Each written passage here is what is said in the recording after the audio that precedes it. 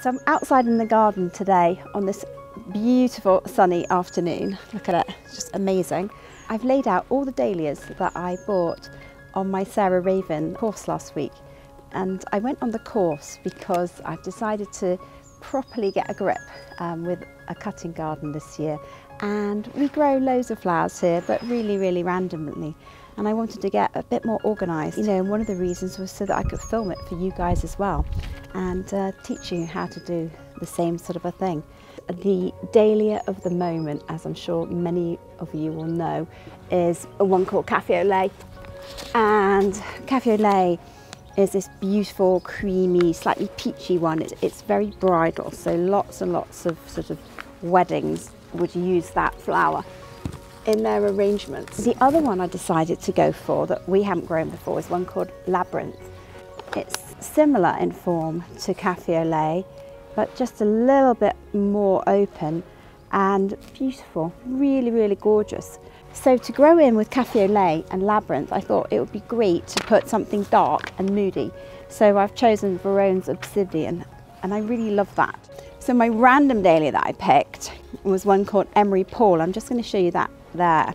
So it's a really hot pink, and the thing about this one and the reason I've chosen it is not only the colour, it's the size. It is absolutely enormous. So you could just have one of those in a vase on its own and it would just be stunning.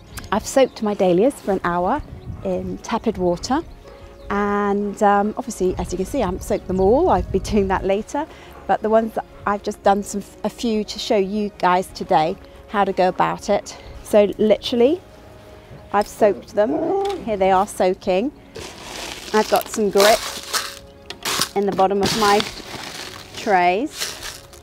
What you do is you just sit them in. Some of the tubers are more like sausage-like shapes, and some of them are rounder. Essentially, just dip them in and then just lay them out, and each one of these will become a plant. And what you need to do is cover them with soil and then just label them up and then keep them watered. Like here, we've got the stem, so that's where it was cut off and that tuber was taken from. Just let that stem poke out. But in the case of this one, it will grow up through the compost. The main thing is they don't need to be buried very deep.